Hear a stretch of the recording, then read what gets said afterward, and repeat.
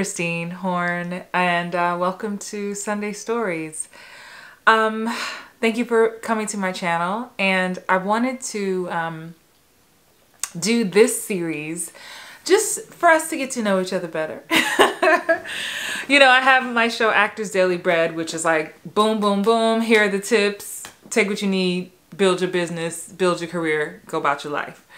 And I've been doing my vlog, which is taking you behind the scenes of my workday, but I felt like Sunday Stories would give you some insight into Christine, like my history, how I grew up, things that impacted me, some audition stories, just different types of things that to help you get to understand why I do what I do, and why I am the way that I am. And so since this is the first Sunday Stories episode, and you get new episodes every Sunday, so be sure to hit the subscribe button and hit the little bell for notifications so you can get notified. But I felt like I should just tell you about like my origin, like where I came from, like what I'm about. So my mother, my mom and dad, my mom is Valerie, my dad is Robert. They divorced when I was 1. I'm born and raised in New York. I was about to say in New York, in the Bronx, 233 White Plains Road. And almost at the end of the number 2 line for those of you New Yorkers. My grandfather was Jamaican. My grandmother, Bermudian on my mom's side. My dad's from Alabama. So I didn't grow up with my dad. A few visits that I can count on one hand. He and I still talk to this day. We're not extremely close, and we both honor that, but we still talk. And my dad remarried and had 2 other daughters. So I have 2 additional bonus sisters. My mom ended up having 2 more kids, Christopher and Crystal. They have the same father, but that was like 14 years later. So for the most part, I grew up an only child for 14 years in New York, in the Bronx. And I had an amazing childhood. My mom, single mom, you know, she was a hard worker. One of the strongest women that I know. She, you know, has had lupus since she was 12, 13 years old. She wrote a book about it. I encouraged her to write her book, so she shares her story in her book. But even beyond whatever trial she was going through, she was just always there for me. She came to every school play, every recital. I mean, you name it, she was there. And as an adult now, even without kids, but just as an adult, I'm like, God, my mom managed to do that. Like, she got time off work. Like, you don't realize how hard that is until like you have to do it. And so I just am so grateful for her. I was the kid, because again, only child, but I was the kid. I was always creative. I was always making up shows. My mom bought me a Casio keyboard when I was like 12 or 10. I don't remember. 8, I don't know. I was little. And I would like play the Casio. The Casio like had little demo songs, and I would pretend I'd get my boombox tape recorder, and I'd record the demo playing, and I would do these voiceovers on top of it, you know, like pretending I had a late night show. One of my close friends at the time, her name was Masanji. She was like my best friend at the time, and she would come to my house, and we would put on these it was like my own David Letterman, Johnny Carson, but it was me. And I would pretend to be different musicians, and I would be the host, I would be the band, I'd be the guest. And my friend, she was not into performing, but you know, she tolerated me. We had fun though. And she would be some of the guests too, and I would just love it, love it, love it. You know, my favorite game to play when I was little was Store. It's a very advanced game. It's a game where you take all the stuff in your room and you put price tags on it. And then you become the customer, and then you shop. And then you become the cashier, and then you check the person out. And then you become the stocker, and you restock everything in the store.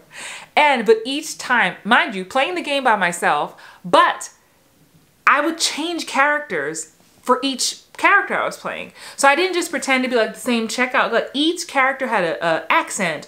Her hair had to change. Like I would they used to have, not used to, they still do at the beauty supply stores. I'm talking to my ladies here. They have this big braid of Kanekalon braiding hair. Synthetics, like synthetic fiber. And it would be like 99 cents. So when I would get an allowance or any little change from my godmother or my grandma or my mom, I would save it to go to the beauty supply store. Not much has changed, by the way. We keeps the wigs. Y'all get to see my wig collection, another video. But I would go to the store and I would get the one braid and I would put my mom, however she did my hair that day, I'd pin it to whatever hairstyle. And I was like, you couldn't tell me I was not Diana Ross, honey. Pre-Beyonce. I was Diana Ross. And I would just traipse around my room, around the whole apartment. And my mother would just look at me and just, you know, never made me feel, what's this child doing? This child's crazy. This child needs to sit down. My mother never said that. And I say that in case you were a parent with a kid who has a creative side to them. Like, there's a beauty in not being silenced. And I had the freedom always. Yes, I had to do my chores. It was me and my mom. Yes, we had Saturday mornings where the music was on. And we was not just cleaning. We was cleaning baseboards, tubs. Like, better be polished before my buzzer rang. Because my buzzer would always ring. Bing, bing, bing, bing, bing, bing, bing. Hey, can Christine come out? Can Christine come out? I don't know, if, growing up in New York, you got that buzzer. Can Christine come out? Like when she's done with her chores and I be looking out the window like, give me an hour, I'm gonna be done. That was the incentive though. I could not go out till my chores was done. And I'm so grateful for my mother for doing that to this day. At the time, annoying. Now, grateful. I know how to keep a clean house. And the incentive was I got to go play, you know? So that was just always a part of me. And that's been coming up a lot for me lately, which is why I wanted to start this Sunday Stories with this story, because there are moments in my life, even now, I'm 42. Yeah. Yes, honey. I'm 42 and there are some things I'm trying to challenge myself to do at this stage. Yes, I'm a coach. I coach hundreds of actors around the world on how to book more TV. Like, that is my thing. You want to book more TV? You come to Christine. I have a book out. Great. The book is on Audible. Wonderful. I have 2 albums out on iTunes. Great. So now I'm always looking for the next thing to inspire me and to push myself and to challenge myself. But with that comes some fear, some self-doubt. I'm just like you. Even though I coach about this, I can coach so well about it because I go through it too. And I have to figure out what I need to do to coach myself through it. And it was so nice to be reminded of, this has always been in me. Creativity has always been in my blood, in my soul. I never needed permission to, it's making me emotional a little bit. I never needed permission to create or to act or to sing. And I have to catch myself on some days where I'm second guessing my worth. I'm second guessing my talent. And I have to remember, like, that 8-year-old, that 10-year-old Christine. My mother has tapes, cassette tapes, and I have them. But I don't have a cassette player, which is a problem. But maybe soon I'm sure someone's still selling a cassette player. I think I have one in my car, a portable one. Anyway, my mom has always did this thing. She was the one, and people, this is where I get my documentation vibe from. My mom used to always record people talking. So this is before there were camcorders and video cameras that were accessible to regular people. Instead, my mother would always have a tape recorder. And back in the day, when they weren't the big tapes, there was the little baby mini tapes. My old school people know what I'm talking about. The little baby mini tapes. And she has tapes of my aunts and my grandma and my cousins. And she has tapes of me. And there's a tape, and I've got to find it. Oh, when I find it, I'll do an episode and I'll let you hear it. Because it's going to take me a minute to locate everything. But I'm like toddler age. And my voice was super deep back then, which is weird. And I was saying, and my mother said, Christine, you would just always talk all the time. I would just let you talk and record you. And I would, as a toddler, I would be saying, ladies and gentlemen, Mommy Horn. Because my last name's Horn, my mom's name's Horn. Like, as a toddler, you guys, ladies and gentlemen, Mommy Horn. Like, what kid is doing that? Like, how is that kid not destined to be on TV?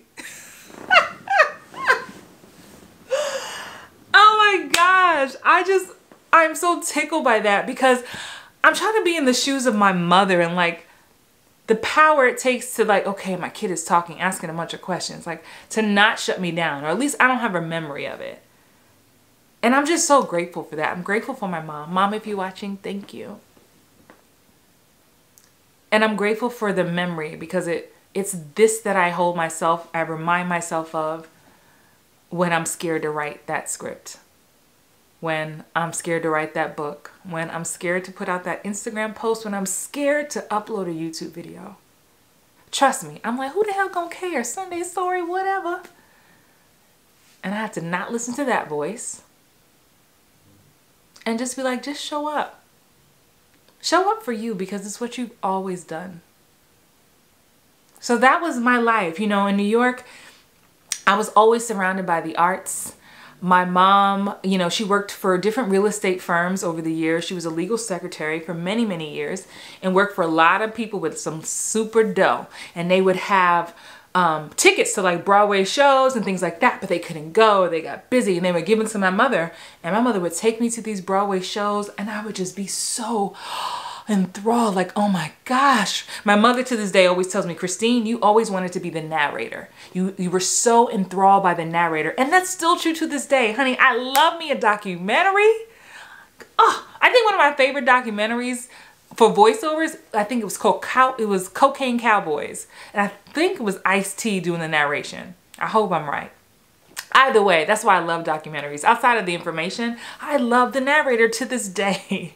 You know, so, and the life-changing show that I saw, and as an adult, I'm not sure how good it would be now to me, but as a child, I was 8 years old and we saw this show called Mama, I Wanna Sing.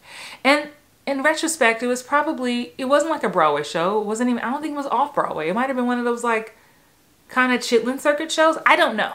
I don't remember. But what I do remember is it changed my life. And I saw a little brown girl on that stage and I just put myself on that stage. I saw the lights and I could feel it. And I was like, I can do that too. You can do this for real? You can do that for a living? And I never forgot that day.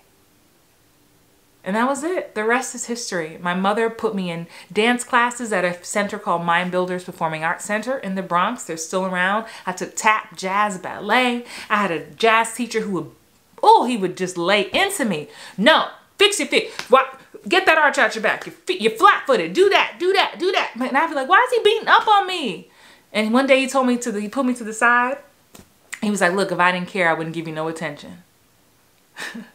And I feel like that has definitely spilled into the way that I coach my actors now. Like I get invested and I might yell sometimes, or I might be like, what you doing? And then I'll be crying the next moment because I'm so proud. And because I get invested and I realize that's rooted in me. And after that, I would do, during elementary school, I would do storytelling contests. And there was one play that I did called Cinderella and the Prince of Pollution. And it was in the 5th grade. And this was the show. This was the play that I realized that I had the goods, that I could do this. So beyond just seeing Mama, I Wanna Sing, where I was like, wow, amazing. Cinderella and the Prince of Pollution taught me I could do this. I had one line, here it goes. So everybody's you know, loving on and feeling the prince of the show. But I'm like a peasant. And it come to me as my one line, and my line is, I'm all a-fluttered, must be me. That's it. And then someone else was like, no, I caught the fancy of harmony. I think his name was Prince Harmony or something. But that was it. I'm all a-fluttered, must be me. And I remember singing and practicing those couple lines in the shower. My mother said, I didn't know my daughter could sing. She in there singing. I'm all a-fluttered, must be me. No. I'm all a-flutter, too high, no. I'm all a-flutter, it must be me. Like I was like giving it life, honey. I'm laughing because listen, it's those tiny moments that can change your life. And that changed mine. Because it was in that moment where I got confidence. Not cocky, but I had confidence like, no, I'm good. I sound good. And I went to rehearsal and the teacher said I sound good. Some of my students was like, you got a nice voice. Because keep in mind, it's a school play. Everybody ain't able.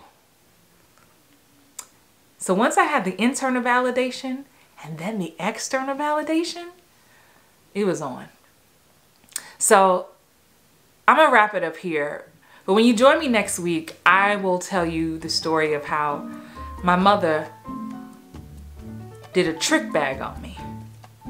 Okay? I'm not mad about it no more, but thinking about it just makes me mad. I'm gonna tell you how I ended up in Atlanta at the last minute. No notice. How I ended up in Georgia with no choice. I'll see you next week. Bye.